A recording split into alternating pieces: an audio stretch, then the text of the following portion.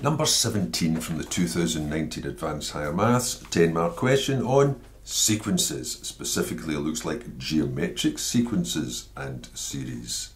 What does it say? Here are the first three terms just of a sequence. And then it says when x equals 11, show that those three terms could form the start of a geometric sequence and state the value of the common ratio. So for 2 marks. Well, I don't need to give them names, but I think I will. When x is 11, that means you've got 55, 63 for the first term. u2 will be negative 22, negative 21. And u3 will be 11, take away the 4, 7. Do they form a geometric sequence?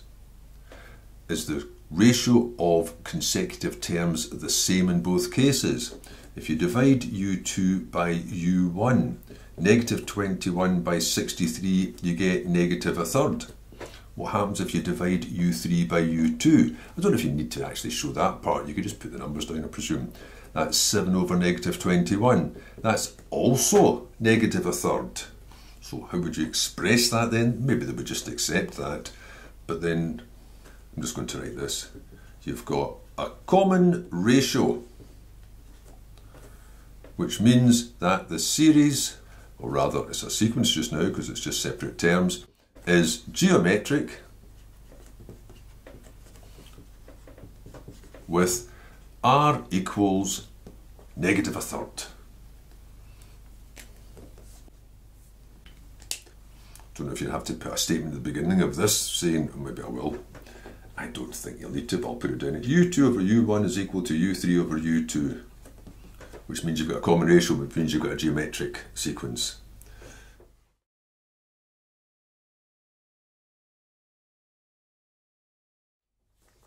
Part B. Given that the entire sequence is geometric, because it could have been some sort of coincidence that the first three terms did that. Given that the entire sequence is geometric, state why the associated series, that's when you add them together, has a sum to infinity. Well, since negative a third is a proper fraction, since the absolute value is less than 1, or you could put negative a third is between 1 and negative 1, that means that un tends to 0 as n tends to infinity, because the terms just get smaller and smaller and smaller, which means that the series approaches a limit.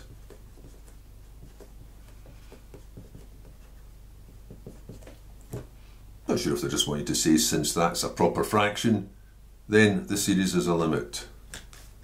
But the reason is because the terms get smaller and smaller until they just disappear effectively, so there's no more to be added. 2. Calculate this sum to infinity. Sum to infinity is simply a over 1 minus r.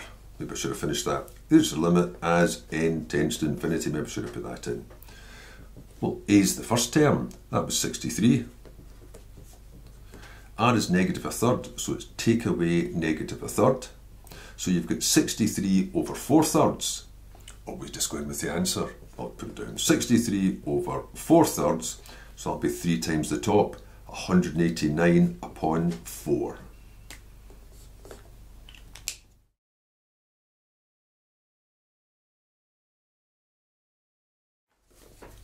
Part C then.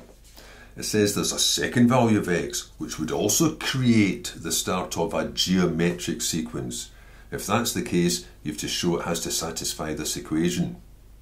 And then go ahead and find the first three terms, and then a certain sum. So presumably they're putting that down just to make sure you get that answer for the follow-on marking.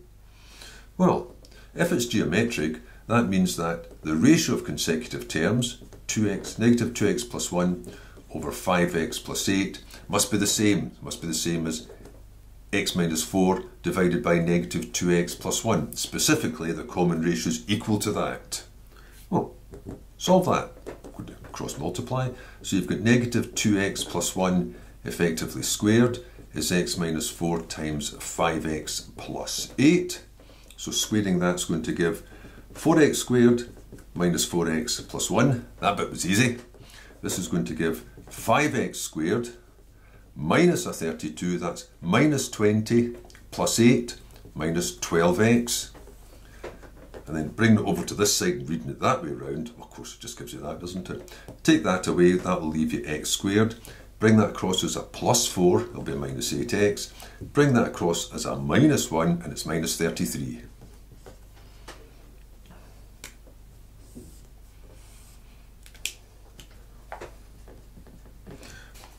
Now, find the first three terms for this second value of x. It should have said state the second value of x. Well, actually, I'm going to solve that.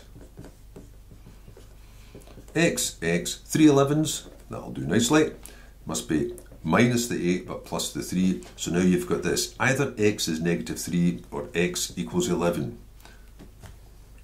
So that means it's x is negative 3 is that second value, because you already had x equals 11. And if that's the case, then the first three terms are this. u1 will be negative 15 plus the 8, negative 7. u2 will be 6 plus the 1 is 7.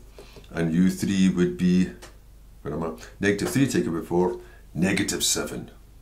Look, alternating terms, but it doesn't ask for that. What does it say next? Find the first three terms, then 3. State the value of S2n and justify your answer. The sum of the first 2n terms. There's only one mark left. From here you can see that r is equal to negative 1. So all that's going to happen is these terms are going to alternate, negative 7, 7, negative 7, 7. If you add a pair of terms together, it comes to 0. So the total is either going to come to 0 or negative 7. There's only two possible sums. Negative 7 if there's an odd number, 0 if there's an even number, so that must equal 0 since there, don't know how much you have to write for this, are an even number of terms.